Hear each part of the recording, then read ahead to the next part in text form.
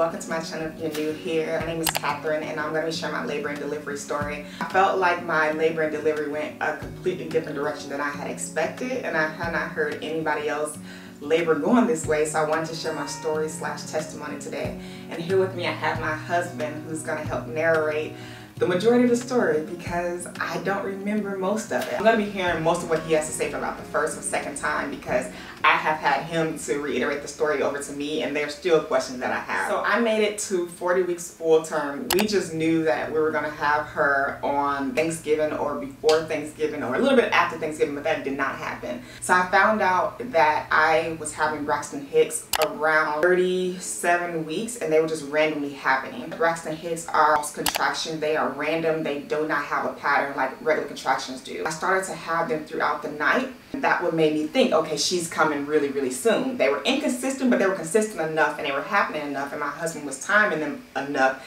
for us to be like, okay, she's coming soon, but that did not happen.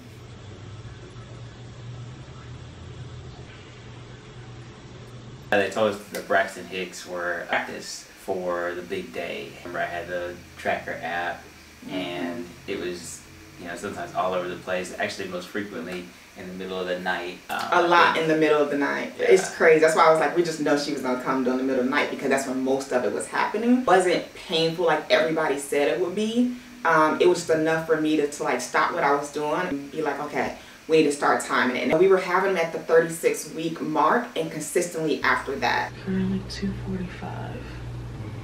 Been up since 222. That must not really helps. I'm almost tempted to want to bring it with us to the hospital.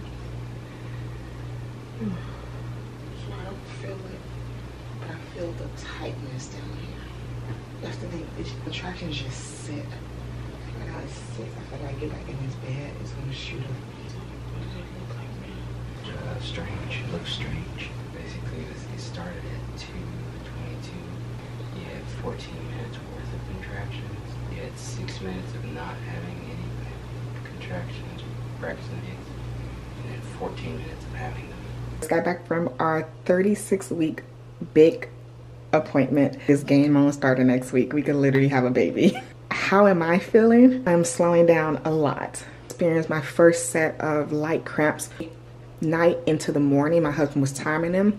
We saw my doctor today. He said that's totally fine. That is the beginning stages of my body preparing to go into labor, which is crazy. It's so exciting. So her head's down here, her butt is right here, and her legs and feet and hands. Y'all, this is happening. I'm about to have a whole child. Just got back from my 37-week doctor's appointment. Still pregnant. Not dilated, but they told me not to get discouraged because I can literally go into labor tonight. I can go into labor tomorrow. It's just letting the body do whatever it needs to do. Most people, when they are dilated at these appointments, like they still don't go into labor until much later. So she just told me not to get discouraged, which I'm not. I thought my water may have broken yesterday because it was like trickling, but it probably was just urine. So we're still pregnant, we're still doing good. I am on my exercise ball because we are going to slowly move this labor forward. Oh, and my diaper bag just got here too. Thanks, babe. We had our OB appointments weekly at this point. So once you hit the 37 or 36 weeks of being pregnant, you see your OB consistently. At least we did. Hit the 37-week mark and then the 38, and she didn't come on or before Thanksgiving. Our next OB appointment, we had the conversation that if she doesn't come on her due date, we have to start talking about our other options, which were induction. Today we made 39 weeks. And we're still waiting on her. I am feeling it. I am feeling the heaviness. I am feeling the discomfort, but I won't complain and I won't rush her as much as I want to. Whatever she wants to do. Her and God got a plan, and I'm just here along for the ride. But we have Thanksgiving coming up in 4 days. Do you think she's gonna be here before Thanksgiving or on Thanksgiving? My doctor, we saw him last week, and I was like, are you available on Thanksgiving? He was like, well, no. I don't know if you saw the paperwork on the 3rd page. We turned it upside down, and my heart was beating. And he's like, I'm joking. He was like, if she comes on Thanksgiving, that's more to be thankful for. So fast forward, we are now at 40 weeks. We went to go see Black Panther. It's funny because in our 2nd trimester, we were hoping we'd make it to this day. So So you can watch it before I went into labor, and we watched it. And no labor just yet. And I knew from the beginning that I did not want to have an induction. So I started to get worried. We started to have a conversation what our next steps were.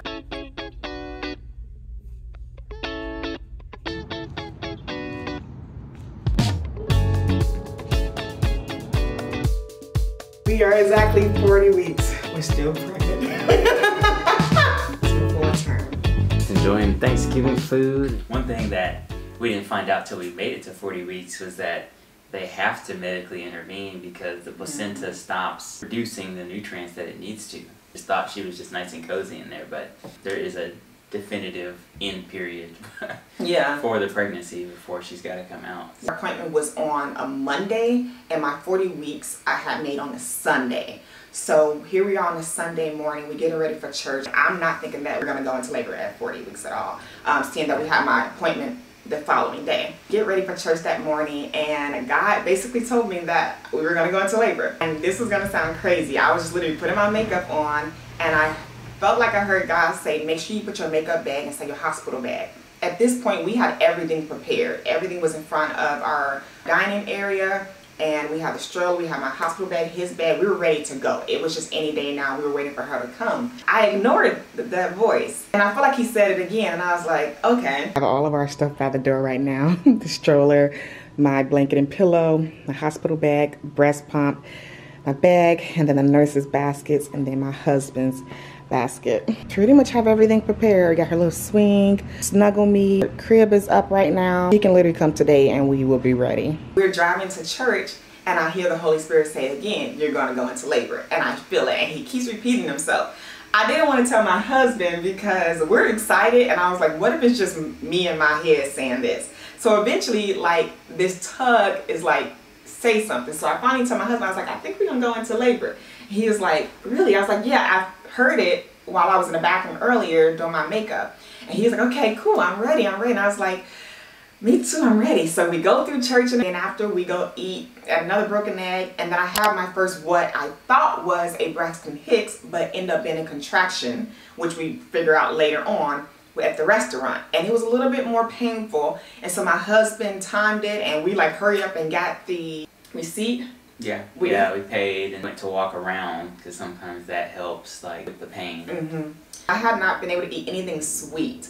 I usually go to the restaurant and eat savory or salty things, but that was the one day I was able to eat it, and I didn't feel like I had to vomit, which should have been a sign that labor was super soon. I don't know, it might sound really weird, but looking back, I was able to eat something that I couldn't eat the entire pregnancy. So we hurried up out of that restaurant, and I was like, okay, well, that was another Braxton Hicks.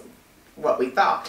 What time was it later on where everything started popping off? So after we walked around, we kind of went home, and then it was really just like a couple hours later we got into this situation because I had promised you I was going to pour you, some bath water. And just to reiterate, at this point at 40 weeks, y'all, I was falling apart, okay? I was falling apart. I was 160 pounds. I had, was it arthritis in my hands? oh man, I think that Saturday we went and got 2 compression gloves. Compression gloves in addition to like compression socks. Yeah, because my fingers were tingling, my legs were starting to get swollen. I had to wear the brace around my hips because the pelvic pain was out of this world. Like, it was awful and painful. I wasn't sleeping well because at this point, baby took up my entire stomach. Like, my lips were cracked. I was breaking out. I was just exhausted at this point. Now I understand people say, like, you be ready to want this baby to come out at 40 weeks. I was tired, but I was trying to keep a positive attitude through it all. This is the last. We won't be back next week. Yeah, we should be back with her for real this time. Today we are exactly at 40 weeks. We are full term. This is what 40 weeks look like. Obviously you see that I have my glove on. It's for carpal tunnel because my hands have been like purple, but I look good today. He ran me a bath, and because I was like, maybe this will help with all the pain that I'm feeling. Around, I think it was like 6, where I started to notice that I was leaking white blood while I was going to the bathroom. In pregnancy, you go to the bathroom a lot. Every minute you feel like you're going to the bathroom. I always check after I use the bathroom because what they call a mucus plug could fall out. That's just light pink blood. At this point, I'm always checking after I go to the bathroom to make sure that everything down there looks good and there's nothing to be concerned about. But I started to notice that there was this light pink blood, but it was super, super light. I didn't think anything of it. And then I started to notice it a little bit more. I got into the bathtub, and then I got out, went to the bathroom again, and I started to see it a lot more, but this time it was bright red. Nothing concerned me. I remember after doing a lot of research that probably is going to be the mucus plug. I didn't feel any pain. I do remember them saying as long as this blood isn't like rolling down my leg. So I told my husband, I'm starting to see this blood a lot more frequently, and this was my first time actually seeing it thicker. It was super tiny but noticeable. So he was like, let's go ahead and call my OB. And I was like, yeah, we should just go to the hospital just to be on the safe side. But again, nothing in my head was like labor, this is it, nothing. I think I just had the mindset of like, I just want to make sure that I'm okay, and he did too. And we were like, the best thing for us to do right now is call the OB and see what he has us to do. Sure enough, he was like, go to the hospital, that's the safest thing.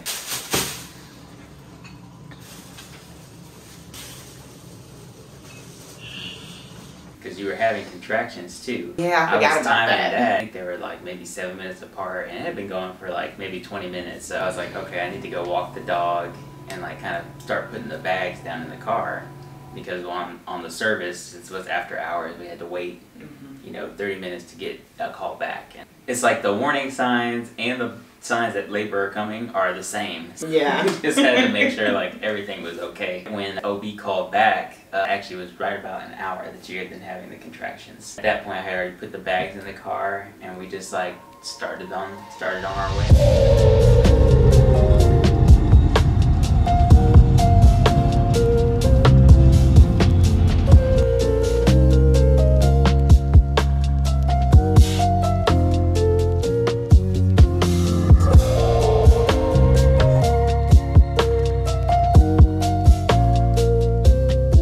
Check ourselves into the triage. They take my vitals and they notice that I am in fact having contractions, but I'm not dilated at all. But while we were there, how long would you say we were at the hospital before I started having like super painful contractions at this point? Probably within an hour. So yeah, things were moving so fast. So it was about an hour, but what felt like 10 minutes to me, I'm having awful, painful contractions, and I'm starting to shake. Nobody told me that you shake when your body is working so hard. Like, I can still talk and move and operate, but I'm like shaking nonstop. And the doctors are like, oh yeah, it's just normal. And I'm like, well, now the contractions are picking up. I'm like having to go to the bathroom. They unwiring me with the tape still on my wrist out with the IV in it. And I'm shaking on the toilet. I'm shaking walking to the bathroom, shaking going back to the bed. And now I'm telling my husband, like joking with him and like, ooh, this is it. This is exciting. Like, we're having contractions. It starts there, and the next minute I know I'm like, give me a second. These contractions are painful. They're getting more and more and more and more painful. And then at this point, we're at the hospital for how many hours would you say before they were like, walk around for an hour? Probably maybe 2 or 3 hours. What felt like 10 to 15 minutes to me apparently was 2 to 3 hours. I wanted to get an epidural, but you are not allowed to get an epidural until you're 4 centimeters. We're at the hospital for 2 to 3 hours. And I go from not being dilated to 1 centimeter to 2 centimeters. And they were like, we're gonna have to send you home because there hasn't been any progress.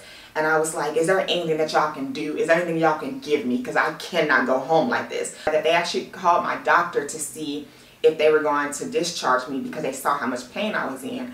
We get notice from my doctor, have her to walk around. Let's see what happened in like the next hour or so. She become dilated even more because her contractions are so painful. The nurse actually recommended nipple stimulation. She was like, just walk around the hospital and do some nipple stimulation to get it going, and maybe it'll happen even faster. So my husband and I walking around the hospital.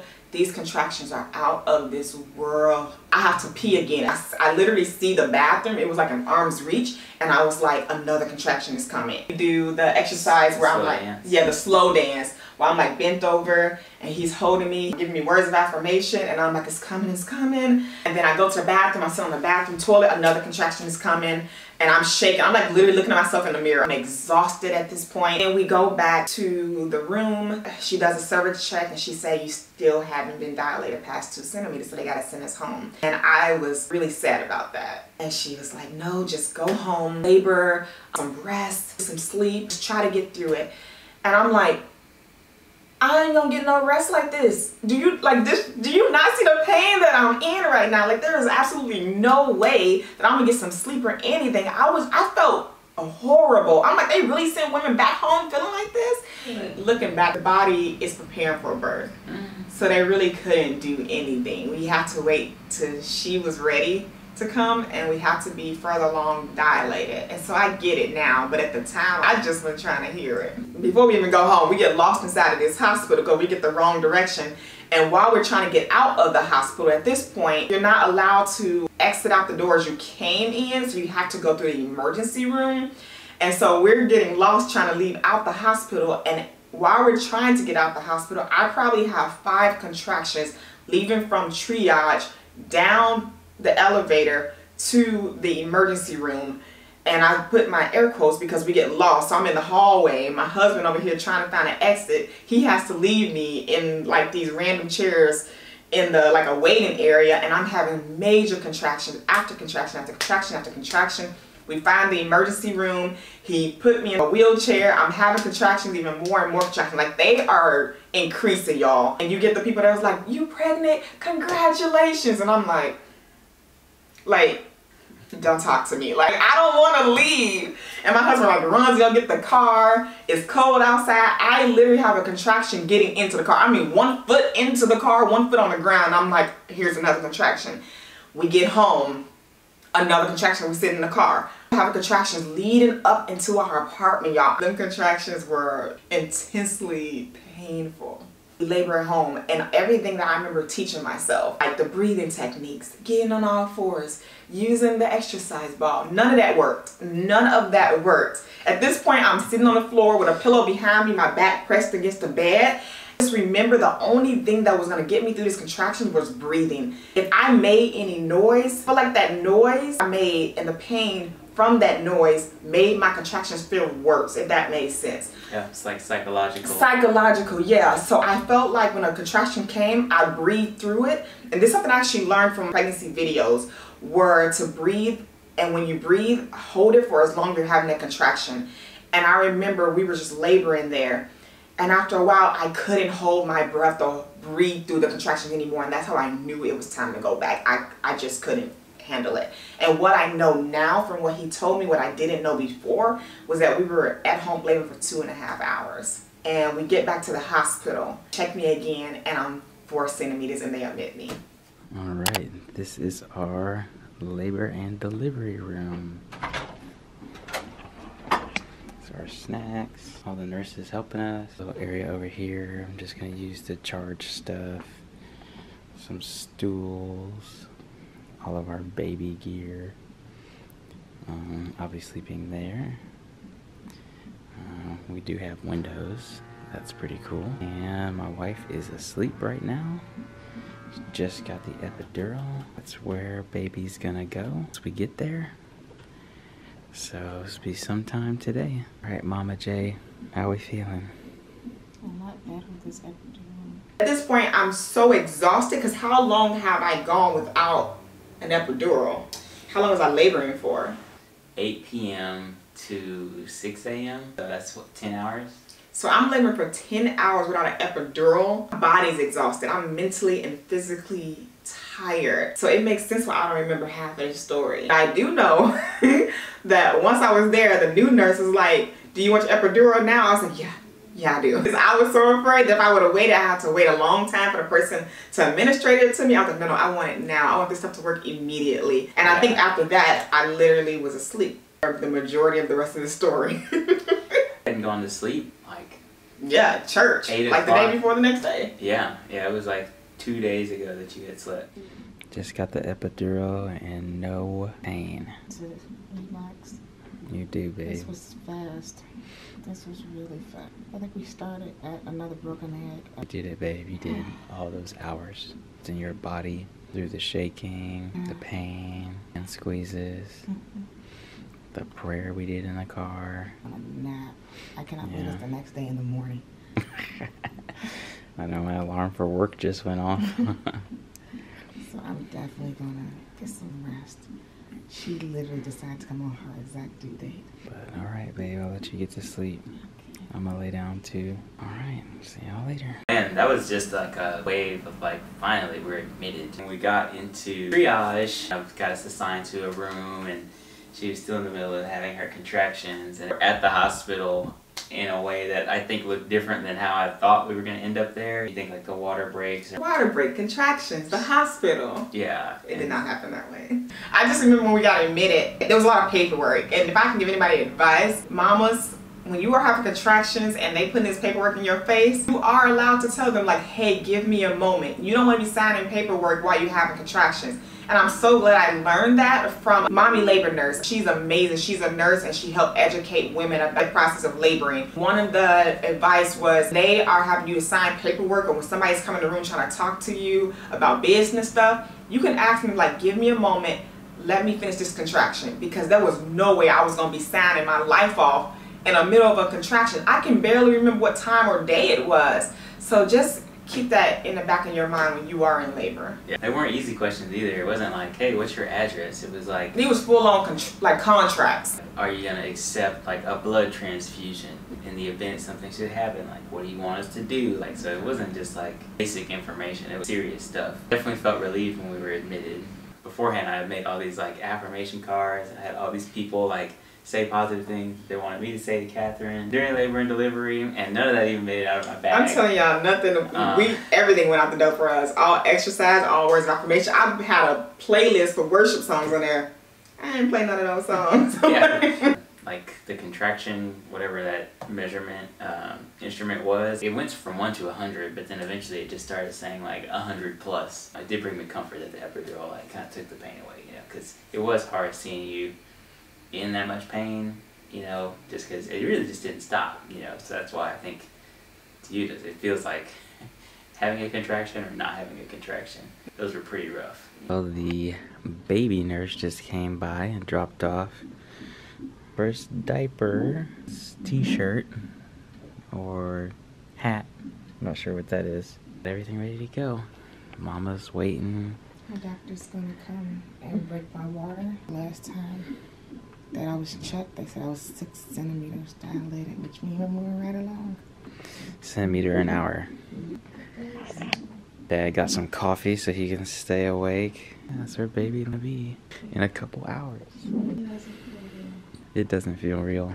I wanted to rest, but like I quite couldn't. I just wouldn't go to sleep because I was hearing like her heartbeat, and then like they were coming in so frequently. Either like readjust the sensor, update something, give you a new IV, all this other stuff, you know, check to see like how far along you are. Like the doctor came in, so I just like, there's just no way that I was going to sleep in that moment. I think it just was like so surreal, because in that room, that's where, you know, everything happens. Like the baby's delivered in that room, baby stays in the room, you know, incubator. I felt relief, but also anticipation. The doctor comes in the room and he checks me for a cervix check, and I'm 6 centimeters dilated. So I'm thinking to myself that this is going by really fast. I was 1, 2, 4, 6. We got 3 more centimeters to go and have the baby be out the hospital.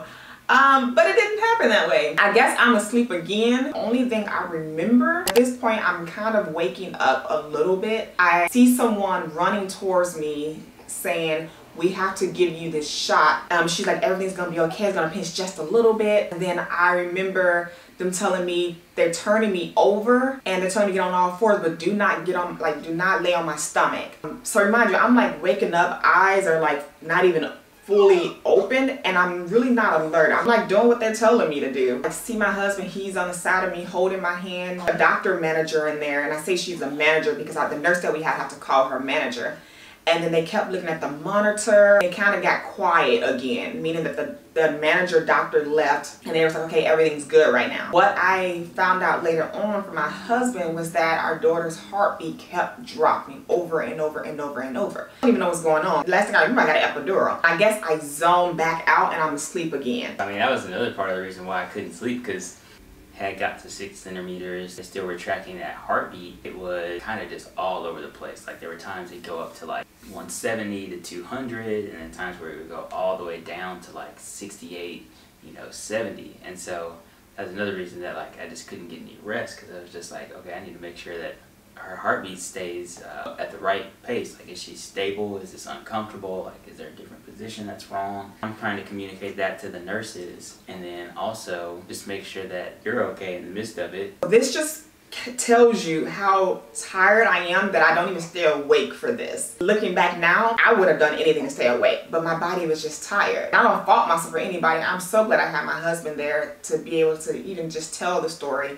and to help advocate for me, because he did a lot of advocating. He spoke up, he ran and got the nurse, he was reading the charts, he was comforting me during that moment. And I remember second time my doctor's back in. I'm thinking that my doctor's in for the second time for like, it'd been like 2 minutes in between the first time he was in there. They did have to call the OB back several times because different things just started, happening. And the first time they wanted to get like more accurate measurements on your contractions, because they were saying they're not stopping. They're lasting 4 minutes instead of 1.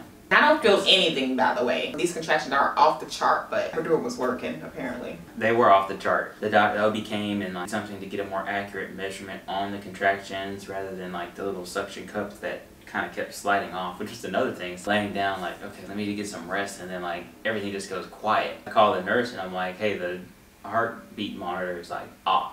So they have to come in and like reconnect it. So now it's like I'm really not going to sleep now. This thing could disconnect and baby moves or whatever, slide, that could change like where the heartbeat's coming from. This was kind of right around the time I found the coffee. I just started drinking a couple cups of coffee just to stay awake, ask questions when they were coming back. I turned on our gospel playlist. It was good. I don't think we made it through like 3 songs before they decided like we need to move forward. That was a little nerve-wracking. And I remember my husband coming to me and saying like, are you okay? I looked at him and I said, God promised us that we were going to have this baby and his word cannot turn void. And I remember just going back to sleep. I started waking up and was like, what is happening? And I noticed that when I would turn to my left side, her heartbeat would drop more. And I started to notice that I kept being rolled to that left side. And that's when I asked the nurse, I was like, if her heartbeat keeps dropping on the left side, maybe let's do a different position. At this point, I guess I go back to sleep. The doctor's in there for a 3rd time. It takes time for him to get to us, because like the nurse has to call and then he has to show up. Something like would happen like with her heart rate. Would call him for him to come by, and then he'd come by usually like 10 or 15 minutes. Is usually how long it took him to get there. So he was there maybe every 2 hours. It felt like he just reappeared all 3 times. I don't know if he was speeding, but he got there very fast. He got there very fast every time. But every time I opened my eyes, he was just there. So the 3rd time I saw my doctor again, and he made an executive decision that we should move forward and have a cesarean surgery before anything turns to emergency C-section, or just in case something went wrong that they didn't see coming, because apparently we weren't making any progress. In fact, we had not made progress for hours. My husband and I had already spoke about the possibilities of laboring and all the things that could possibly go wrong. And we wanted to do this when we were at home in an environment where it wasn't stressful, so that we could be clear-minded about what we would do if this happened. We had both said, like, if we need to get a C-section, like, let's do it. Because at the end of the day, I wanted to make sure that my baby is okay. I guess minutes after that, the whole cesarean team come in. We're literally there like in 2 to 3 minutes. Because it wasn't an emergency, they actually all came in and like they took their masks down and just said like, hey, I'm so-and-so, and like we'll be doing like the surgery. Just introduced themselves. They were really nice. I don't remember none of their names, but I just remember like a flood of people in these blue scrubs coming in. And they were just the sweetest. They were the nicest. They introduced themselves and said what they were going to do. And I remember just getting rolled out from there. My husband had to put on his scrubs as well. And I remember looking up at the ceiling and I was about to meet my baby and I tried to just stay awake. This is the cesarean part that was probably like the best of our experience out of this whole story. I had to wait in the waiting room while all of this was, while you were getting prepped to have anything, because I had to have everything sanitized. It felt like I was there like maybe 10 or 15 minutes. While you were getting prepped, they came out and got me go time. So like I literally walk in the rooms, probably like 6 or 7 people all doing different stuff. Everybody's advice was like, just don't look on the other side of the curtain. So I just walked straight to where like your head was at. You were like kind of like laid out with your arms, like asking like if she's okay, like how she's feeling. Anesthesiologist, and he was like, here, hold this bag just in case like, you know, she gets nauseous. And I'm like, huh? I'm like, okay, whatever. And then I look at you and you're like, I feel like you said you feel like you're about to throw up. And so I was like, oh my god, okay, I'm about to have to use this like this little like blue tube. Speaking of, I have no idea when the last time we ate was. Anyways. Oh my gosh, you're right. We didn't eat. A broken egg. I was like, about, this story didn't go how I expected because I watched a ton of YouTube videos and people like they stopped by the grocery store first. They went to the gas station. They bought snacks. You follow me on my Instagram. I did a what I carried in a hospital bag, Mama edition. And I was like, I got all these snacks and stuff. Y'all, I don't even know where that bag went. I ain't dig in that bag at all. You didn't use that at all. I was in the bag. Did remember when we went into the room, y'all, there was Lil Wayne, like a 90s song of Lil Wayne's playing in the background. Fireman or Go DJ. I was like, oh, think that with the job that they had, that they would be like stressed and running around and it'd be like super serious, but they were so laid back and chill. And I think they did that so we wouldn't become afraid or get stressed out. And I remember having this guy who had like a Louisiana strong Cajun accent. He was just like, baby, we got this. He was like, you're doing good. He was like, your baby gonna be here soon. And I'm over here like in and out, like, okay, like laid out. And I remember looking up, which I made the mistake of doing that. And it's a glass ceiling. And I remember my doctor, again, he just reappeared in my eyes. I'm like, when did you even get here? He already got his scrub and everything on, and he's like, okay, Catherine, we're gonna start. And I look up, and I guess they already started because I saw a bunch of blood. I guess he tells me that just to get me comfortable, because I saw they had already started. So I like what they did there. But I looked up and I was like, oh my gosh. And that's when I said, I feel like I'm about to throw up. I look over to my husband, which I don't know where he came from. He just appeared too. He looking around, I see a doctor on the side or a nurse on the side, and she looking, I'm like, I just feel like I'm about to throw up. And my husband has this blue bag.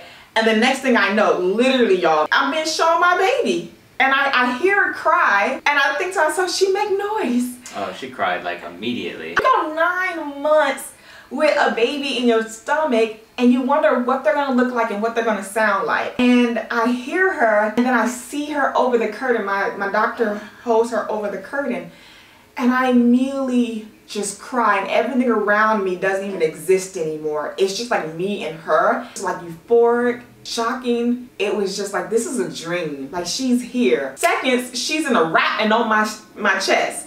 I'm sure that's not how it went, but it felt like everything was just so fast. And then I remember looking over at the screen, because at this hospital they have a screen where you're able to see your baby. And I remember looking over, I saw that my husband was cutting the epidural. I thought he was right next to me. Umbilical cord. I thought he was right next to me. He wasn't. So I saw him and I'm like, oh, he's cutting the umbilical cord. The guy behind the Louisiana guy, he was like, do you see your baby? Do you see your baby? And I'm like, yeah. And I can barely see her because now I'm seeing 2 of everything. I think my body is just depleted at this point. I'm seeing 2 screens, two doctors of the same person. So he like moved something out of my way and I like blink a couple of times and I was able to see my husband. I was able to see my baby. Here's something on my left side, somebody sniffling. And then I look over. I hope it's okay for me to tell him this. Sure. Okay. I look over and I see red in my husband's eyes and he's crying. I haven't seen this man cry in 7 years. We're literally turning over, turning my head, looking at my baby and just crying. Because it's like in that moment, she's here. I don't remember anything else, but apparently I'm back in the recovery room and I'm breastfeeding. I'll just never forget hearing her for the first time, seeing her, my husband crying, and her being on my chest. I just stared at her because I couldn't believe this was it. I think I'm pregnant.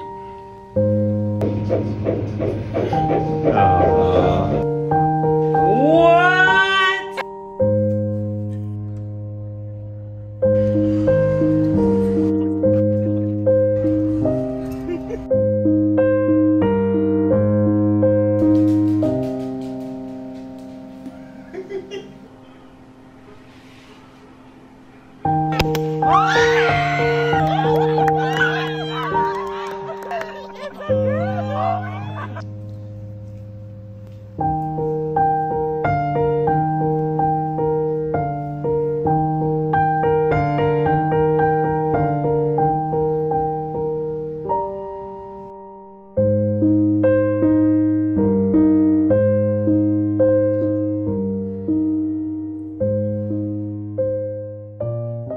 She just got her first bath. She's in her first onesie. Mama almost stood up for the first time. We're latching for the first time. These are her first footprints.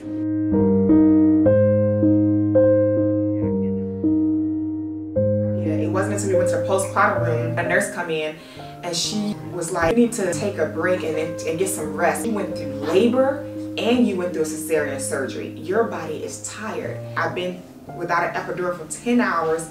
Then I have to get a C-section, and now I have a baby I'm breastfeeding on me. I'm so grateful for your support, babe. This man really stepped up, showed out, never left my side. And the footage y'all do see was all him. I'm able to look back at this video and see those parts that I just don't remember because he took the initiative to record. Thank you, babe. No problem. So now we want to introduce our daughter. Oh my gosh, she's the most adorable little baby ever. Introduce you to the newest addition of our family. She's been here on the floor with us. Not on the floor, but she's been here in a rocker with us.